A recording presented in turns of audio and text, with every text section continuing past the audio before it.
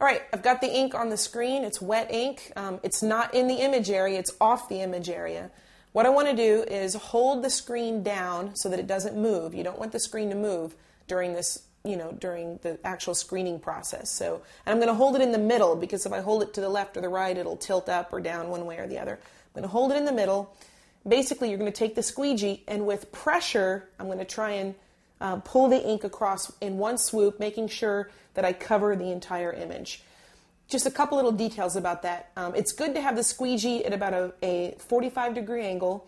It's better to pull the ink across than to push it across. I mean, most screeners prefer to do it that way. And then also, the thing about the 45-degree angle, I mean, because we're working in a hoop here, we can probably do 45 maybe up to this point, but then we might need to kind of straighten it up to get that last little bit. That's okay. So that's the idea, and in the next clip, I'm actually going to do it.